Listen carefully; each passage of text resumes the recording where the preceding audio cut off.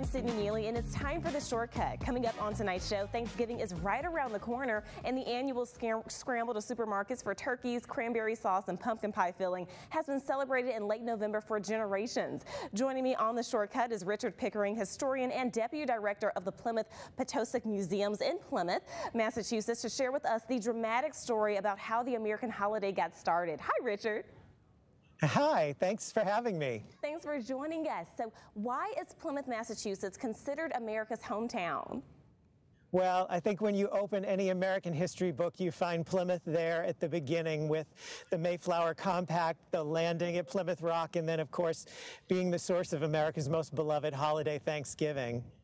And why is Thanksgiving at Plymouth considered by some Americans the first Thanksgiving, even though we know there were already established Native American tribes celebrating Thanksgiving-type rituals there? Well, you find that New Englanders in the 1600s and 1700s just started a practice of harvest home or family gatherings in the fall, that when they went westward, they took that tradition with them. And they were looking backward at Plymouth, and the emotion of the holiday has only deepened. And speaking of that Thanksgiving table, how is the way we make turkey and pumpkin pie different than what was on the table for what some call the first Thanksgiving?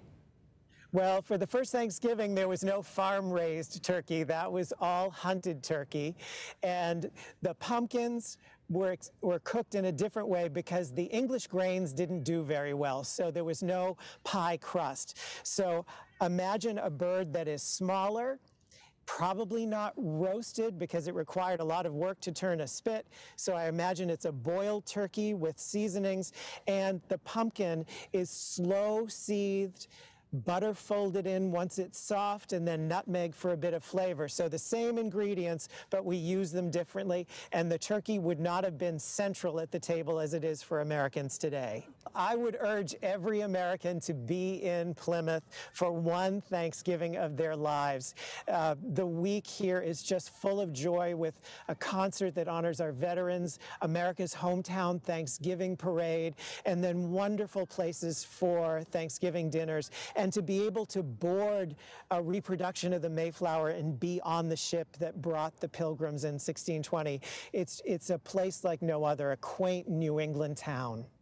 Thank you so much, Richard, for joining us on The Shortcut. For more information about Plymouth, you can visit cplymouth.com. That's all the time that we have for tonight's show. I'm Sydney Neely, and I'll catch you next time on The Shortcut.